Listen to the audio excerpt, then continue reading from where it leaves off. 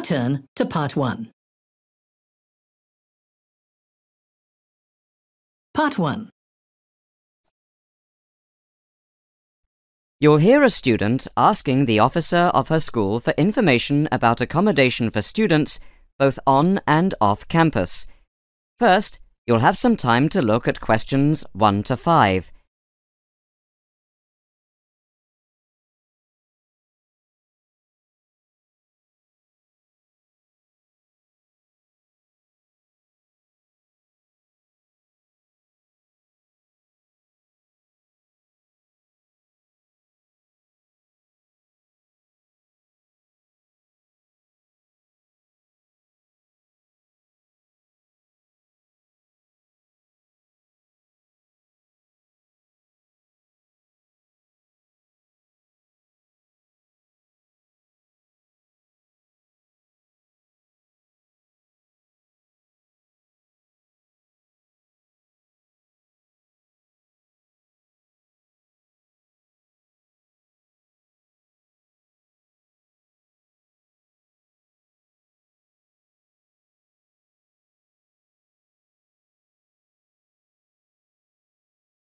Listen carefully and answer questions 1 to 5. Good morning. University of Leeds Student Accommodation Office. Good morning. I'm due to begin a course and would like to know what type of accommodation you have available. OK, no problem. When does your course begin? The first week in October. OK, I'll need to take down some details then. Can I have your name, please? Julie Drake. That's D-R-A-K-E. OK, fine. And do you mind telling me how old you are? No, not at all. I'm 35, but I'll be 36 by the time I begin my course. 35. So you were born in 1967, am I right? 68. 1968. June the 16th, in fact. OK. Well, we have accommodation both on and off campus that belongs to the university. Also, there's homestay, although most students prefer to rent a private house and live with other students. Isn't renting a house expensive? Well, it is if you rent one on your own, but not if you share with 2 or 3 other students. Then it's cheaper than homestay. But on-campus accommodation is the cheapest. I see. So how much does it cost to live in student accommodation? Well, we have 2 kinds of accommodation. To live on campus costs £125 per month, but student accommodation off campus is £40 per week, plus £3 per month for laundry bills. So the monthly fee is £163 per month. £163 per month. OK. And how far is it from the university? Oh, it's very convenient. In fact, there's a free bus that runs every 30 minutes. It takes maybe 10 minutes to get to the university. That sounds good. I'll go for a room off campus then. Before you hear the rest of the conversation, you'll have some time to look at questions 6 to 10.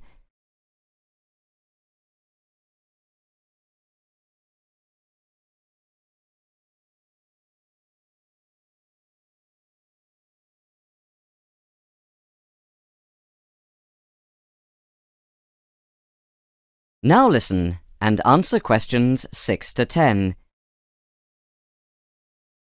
Now, would you mind sharing an apartment with a male student, or do you prefer to be with other women? Well, I don't mind too much, although given the choice, I'd prefer a single-sex house. OK, that's not a problem. I'll put you down to share with other women then. And what about smoking? Do you mind sharing with students who smoke? Well, I don't smoke, but to be honest, smoking doesn't bother me. I'm more concerned about noise. Anyway, that's all the information I need. But do you have any questions? Yes, I do. I have a couple of questions, in fact. What facilities are available in the flats? All the rooms are equipped with heating, but there is no TV, I'm afraid. Although internet access is provided in each room if you have your own computer. And all the houses have a communal kitchen with a fridge, cooker and microwave oven. No TV. That's a shame. Are there any restrictions? Don't like to put restrictions on mature students, but we do ask you to consider your neighbours. You know, don't play music loud at night, that sort of thing. Just one more thing. Could you send me a bus timetable? Yes, of course. I'll just need to take down your home address then. Sure. It's Willow Crescent, London SE7. That's fine then. I'll send you the information and see you in October. Yeah, I'll see you then. Bye. Bye. That is the end of Part 1. You now have 1 minute to check your answers to Part 1.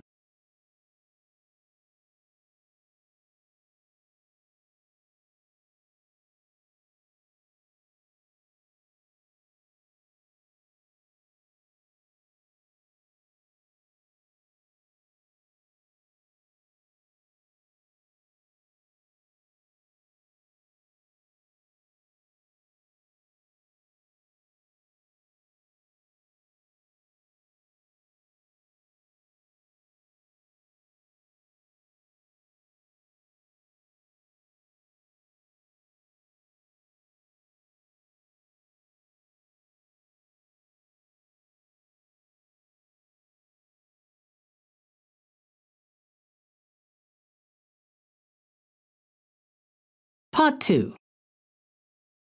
You will hear a man giving a talk about grass roofs on rooftops of buildings. First, you'll have some time to look at questions 11 to 13.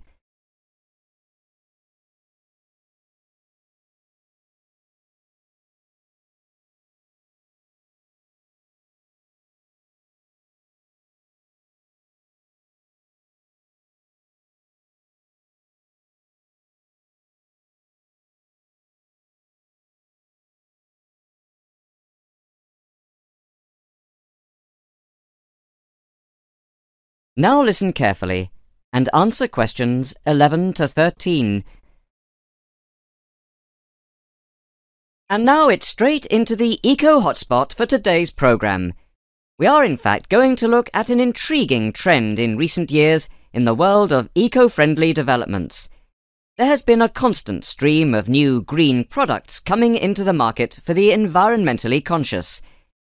A new departure which I feel needs greater attention drawn to it is the increasing interest in grass roofs.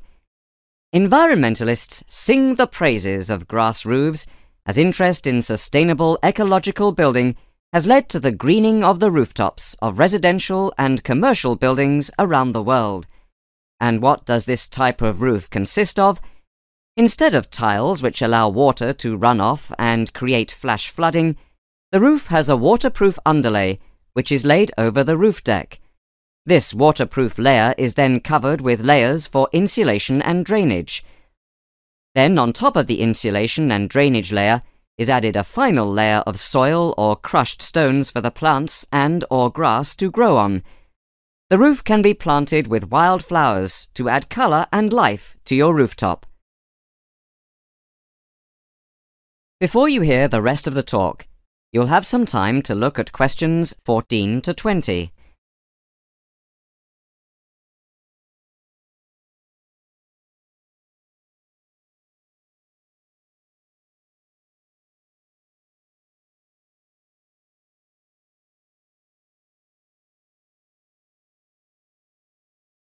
Now listen and answer questions 14 to 20. As for the benefits of grass roofs, in spring and in summer they are very pretty as flowers spring into bloom. Moreover, in summer grass roofs are of particular benefit in cities because they keep any building cool by reflecting the sun's rays. In winter, the grass roofs insulate the building, helping to prevent heat loss. The roofs require little maintenance and are better than any other roofing material. They encourage biodiversity by attracting bees and birds, and they absorb water runoff, which helps prevent flash flooding. In fact, the gravel layer retains 71% of rainwater that falls, thus helping to prevent flash flooding. In winter, the brown soil is a bit more evident, which can look unattractive if the roofs are not tended carefully, but that is a price worth paying, and I would say that they come highly recommended by those who have them. If you compare grass roofs with tiles, the latter do certainly look very tidy, but at a price to the future of the planet. The main drawbacks of tiles, though, are the water runoff and the absorption of heat from the sun's rays in summer. So, if we are to save the planet from the ecological point of view, tiles do not come recommended. The only roof that I can think of which has similar ecological credentials to the grass roof is the thatched roof. Thatched roofs are good insulators and very attractive, but very pricey and not ideal for cities. How can we make more of our roofs green? That is, how can people be persuaded to install grass roofs? The World Green Roof Conference in Australia was a very good start. At a grassroots level, the best way to raise the profile of grass roofs is to make them trendy by highlighting them in fashionable magazines so that people begin to feel that they cannot do without them. But the idea I like best is holding competitions for the best designed grass roofs. Next week, Eco Hotspot is going to look at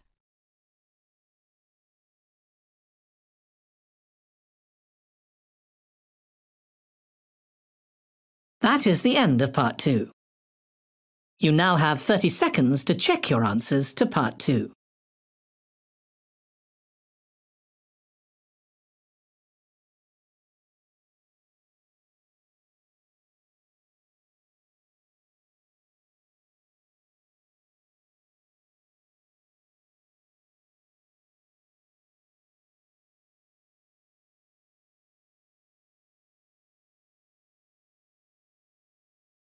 Part 3. You'll hear a tutor and two students discussing a self-evaluation form. First, you'll have some time to look at questions 21 to 26.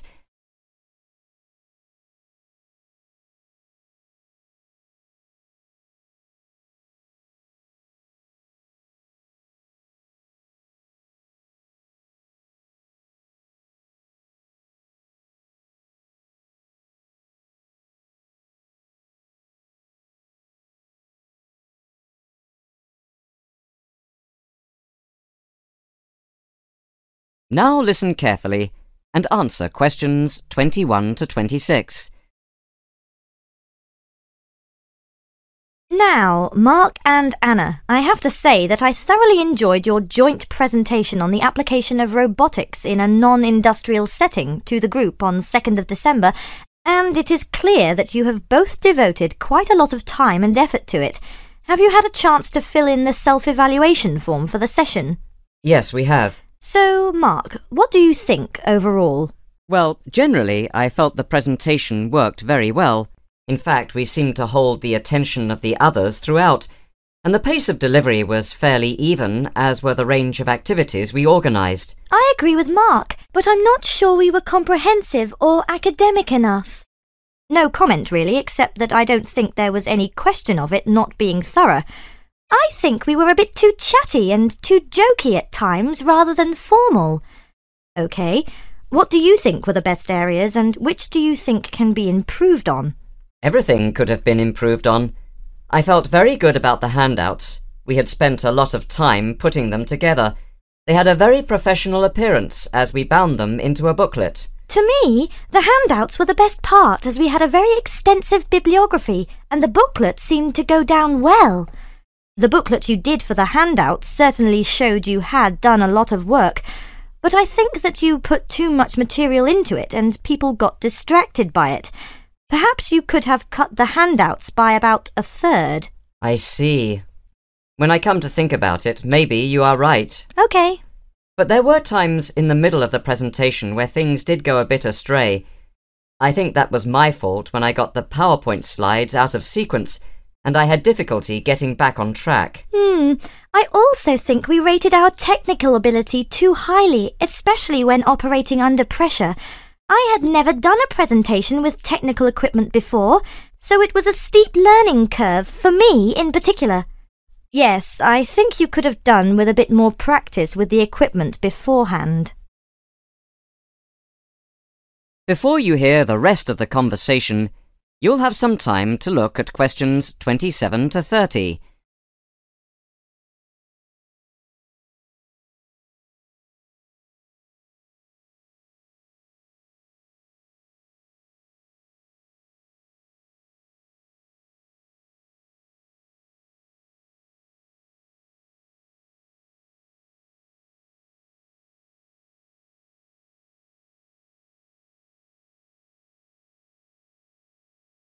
Now listen and answer questions 27 to 30.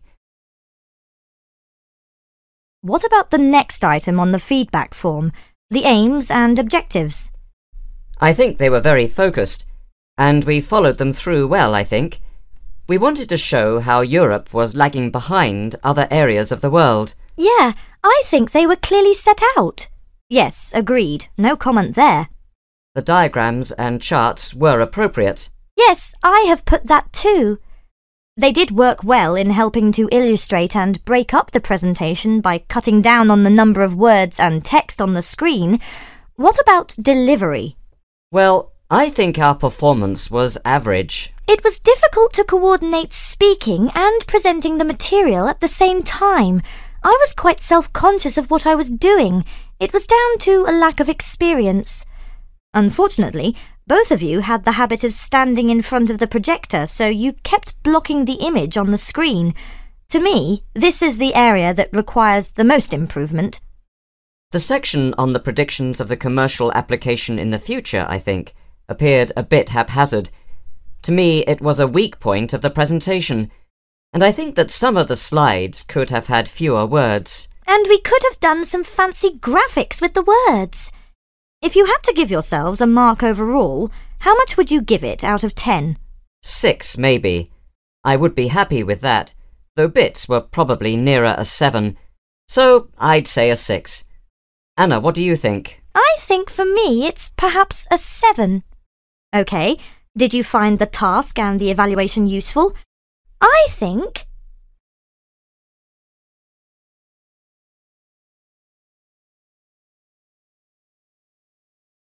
That is the end of Part 3. You now have 30 seconds to check your answers to Part 3.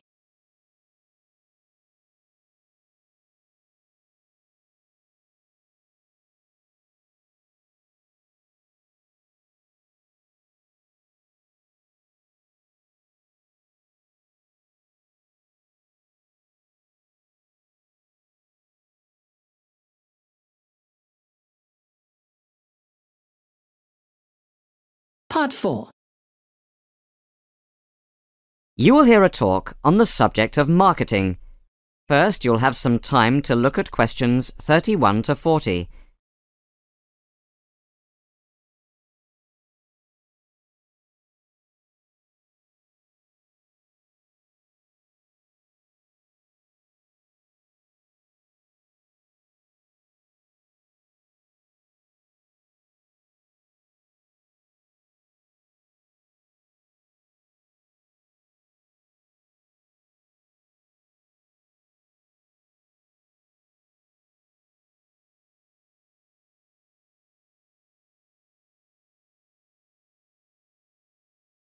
Now listen carefully and answer questions 31 to 40.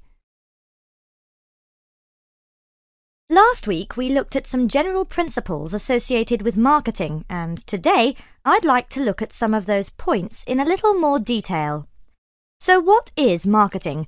Or, put another way, what does the term marketing mean? Many people think of it simply as the process of selling and advertising, and this is hardly surprising when every day we are bombarded with television adverts, mail shots and telephone sales. But selling and advertising are only two functions of marketing. In fact, marketing, more than any other business function, deals with customers. So perhaps the simplest definition is this one. Marketing is the delivery of customer value and satisfaction at a profit. In other words, finding customers, keeping those customers happy, and making money out of the process. The most basic concept underlying marketing is the concept of human needs. These include basic physical needs for things like food, as well as warmth and safety. And marketers don't invent these needs. They're a basic part of our human makeup. So besides physical needs, there are also social needs. For instance, the need to belong and to be wanted. And in addition to social needs, we have the need for knowledge and self-expression, often referred to as individual needs. As societies evolve, members of that society start to see things not so much in terms of what they need, but in terms of what they want, and when people have enough money, these wants become demands. Now, it's important for the managers in a company to understand what their customers want if they are going to create effective marketing strategies. So there are various ways of doing this. One way, at supermarkets for instance, is to interview customers while they're doing their shopping. They can be asked about their buying preferences, and then the results of the survey can be analysed. This provides reliable feedback on which to base future marketing strategies. It's also quite normal for top executives from department stores to spend a day or two each month visiting stores and mixing freely with the public as if they were ordinary customers to get an idea of customer behaviour. Another way to get information from customers is to give them something. For instance, some fast food outlets give away vouchers in magazines or on the street that entitle customers to get part of their meal for nothing. As well as being a good way of attracting customers into the restaurants to spend their money, it also allows the managers to get a feel for where to advertise and which age groups to target. Another strategy employed at some well-known theme parks, such as Disneyland, is for top managers to spend at least one day in their career touring the park dressed as Mickey Mouse or some other cartoon character. This provides them with the perfect opportunity to survey the scene and watch the customers without being noticed. Okay, well, we mentioned customer satisfaction at the beginning of this lecture, and I'd like to return briefly to that as it relates to what we've just been talking about. If the performance of a product falls short of the customer's expectations, the buyer is going to be dissatisfied. In other words, if the product you buy isn't as good as you'd expected, then the chances are you'll be unhappy about it. If, on the other hand, performance matches expectations and the product you buy is as good as you expected, then generally speaking, the buyer is satisfied. But smart companies should aim one step higher. They should aim to delight customers by promising only what they can be sure of delivering, and then delivering much more than they promised. So then, if, as sometimes happens, performance is better than expected, the buyer is delighted and is twice as likely to come back to the store. Now let's move on to look at the role of advertising.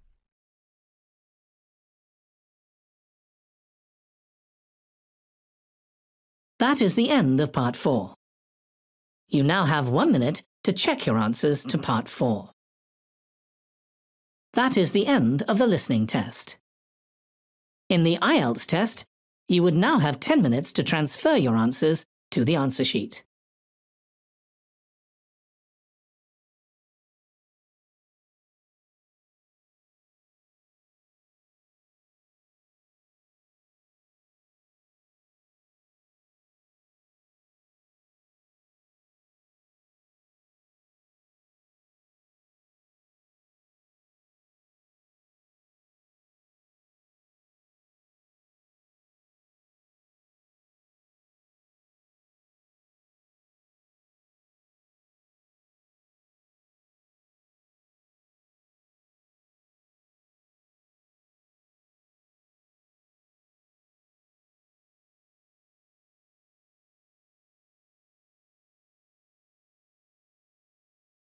The IELTS speaking test is a part of the International English Language Testing System, IELTS, that assesses your English speaking abilities. The test is divided into 3 parts. Part 1, the examiner asks you questions about yourself and your general interests. Part 2, you are given a card with a picture and some questions to answer about it. Part 3, the examiner asks you more follow-up questions about the topic from Part 2. To get a good score on the IELTS speaking test, you need to be able to speak fluently and accurately, use a wide range of vocabulary and grammar structures, speak in a clear and organized way, express your ideas effectively. Here are some tips for getting a good score on the IELTS speaking test. Before the test, practice speaking English. The more you speak English, the better you will become at it. Try to find opportunities to practice speaking English with native speakers or other English learners. Familiarize yourself with the test format. Make sure you know what to expect on the test day. This will help you to feel more relaxed and confident. Prepare for common topics. There are some common topics that come up in the IELTS speaking test. You can find lists of these topics online.